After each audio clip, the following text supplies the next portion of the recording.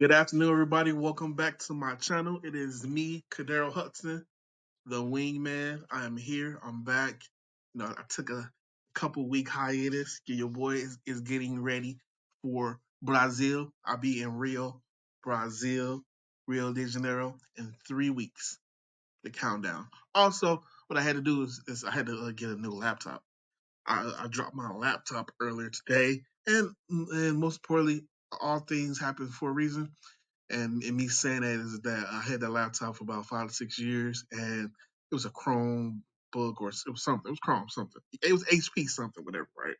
Now I got this new AMD Ryzen, and I'm hitting at it because this new GPU processor on this new laptop of this new Lenovo that I have is pretty sweet. Not gonna lie, and which is going to lead into me buying this AMD GPU processor leads into things that I bought into my dividend growth portfolio. Let's dig into it. The purpose of this video is I just dropped $1,000 into the market. Yeah. So I typically I drop $1,000 per month into the market, but this time I was moving money around, and I'm going to show you real quick. So as you see, I was moving money around, and I dumped for as you see 5,000 into this bucket right here, and in this bucket, I'm using this $5,000 as more like a bank account, because if I keep money into my regular savings account, I'm receiving no type of interest. At least here, by me keeping my money, keeping some money into SPACs, I'm going to be receiving roughly 4.95 to 5% interest per.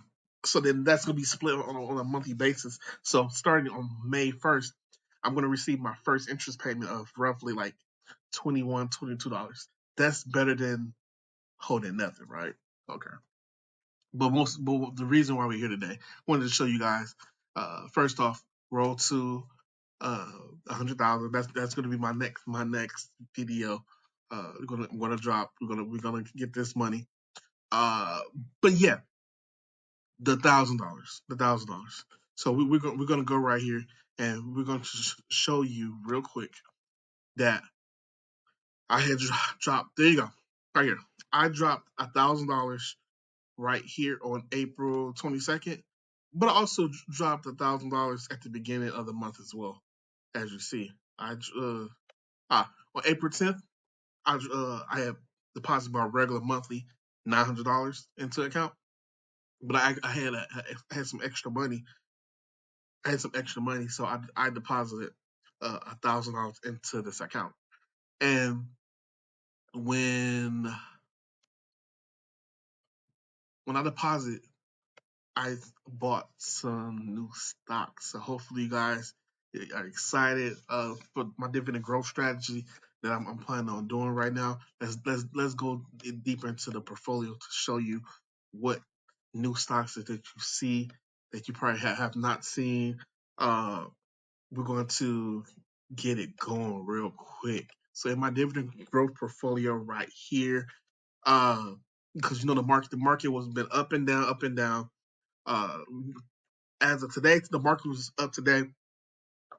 It stopped at 54,000. Well, 55. Well, it was 54,000 yesterday. I'm at $55,422, and it's only it's only April 4th, April 26th right now. And then on my next check in 2 weeks, I'm gonna drop another $900 because that's my regular payment. So hopefully, I should be at the end of the year. I should be cross figures with my deposits of around $900 to $950 per month, and hopefully we get this bull market or whatever. Hopefully, I get to around 65,000, or with the market gains, hopefully I get to around maybe 70,000. I'm trying to get this portfolio to 100K. I am I'm trying to get this portfolio to 100K, and then I'm also goals trying to also save and get my retirement accounts up, my Roth IRA, my taxable account, my 401k, because I really need to hit those, let those hit. 100,000 as well. But I'm also buying Bitcoin, so I'm doing a lot of stuff. So I'm trying to refocus right now. Uh, if you take a step back, my 1 year is 18.67%. That is outstanding, right? I mean, that's better than 10%. The S&P 500, the stock market typically produce or give you rate of return of around 8 to 10%. I was able to get 18.67%. I'm not complaining. Year to date, I'm upwards 3.6%, but you will see that the S&P 500 is actually beating me roughly. If you do the math, roughly maybe whatever 2.5, 2.7, whatever percent more than I'm doing. But I'm going to shake it up. I'm going to add some stocks into my dividend growth portfolio that's going to level out. So what you see is that with the $1,000 that I dropped into the market last week, I added to Extra Spaces, which is a REIT. I added SCHD into my portfolio. I added this monthly pair. It's a high yield uh, cover called ETF called SPY. This bad boy, the combination of SPY and me having growth slash dividend paying stocks like the Magnificent Seven, like the Apples, Microsoft. I'm talking about. Let me show you. So when I say all this, I'm saying like right here, like Microsoft, Apple. See right here, I'm building my Meta position. Last time I did my video, Meta was at 600. I got up to roughly 1,256. It's down from my position, which means it's cool for me because I foresee Meta in the future as when I mean the Congress and the government, as they begin to underway with trying to ban TikTok. I foresee that Meta and all these different social media companies are going to try to take a piece of the market share. And then I foresee Meta to continue to produce rate of returns of 30 to 45%.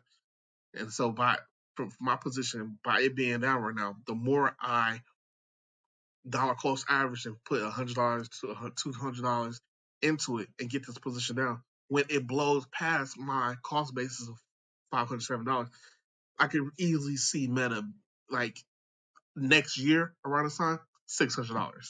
And by that time, look, I can attain maybe 5 to 7 shares, and then if it grows $600 times 7, 8 shares, do the math. I'm also focusing on American Express, getting my American Express shares up. I added a new position in enterprise products partners, a high yielder. So this go around when I dropped the $900 in the beginning of the month, it was more so low yielders of Microsoft. It was I bought some Caterpillar. I bought some Costco, as you see right here. Costco is at 1,200 and $225, and I dumped right here. I dumped $400 into Microsoft. I dumped $400 into Apple since it was down in my first go round. This last go round when I dropped the $1,000, I was like, man, I want to let me put some in Waste Management. Let me put some in J.P. Morgan Chase. Let me start a new position with SPY, SCHD. I dumped something in Meta, and then I also started a position. You see right here with Mo Altria Group. Uh, I could have did $500, but I actually did a whole $1,000, and so my year to date dividend, I'm at $1,180 right now so far with all of my purchase of me dropping that $1,000. And real quick, just so you guys can see, I am $7,000 away from the illustrious having $100,000 net worth. I'm building right here, and to dig a little bit further, into my dividend growth portfolio right here. I have a 5-year dividend growth of 9%, roughly 9 to 10%.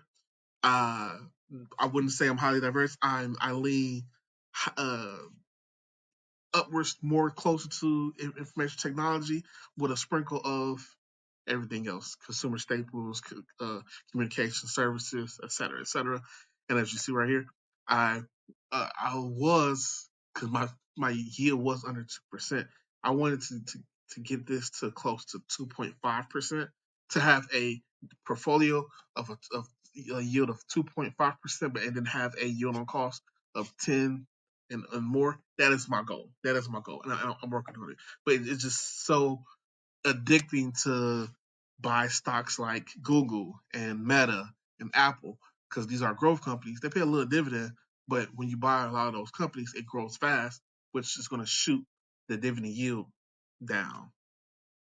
And then when you buy more higher yield stocks, increase your dividend yield, yeah, but you have to think about tax as well. So it's when you play financial advisor for your portfolio, these are the type of things that you have to just think about in the back of your mind as you construct your portfolio. But yeah, but that's all I wanted to show you guys today. I'm about to do my next video about road to 100K and the net worth uh video.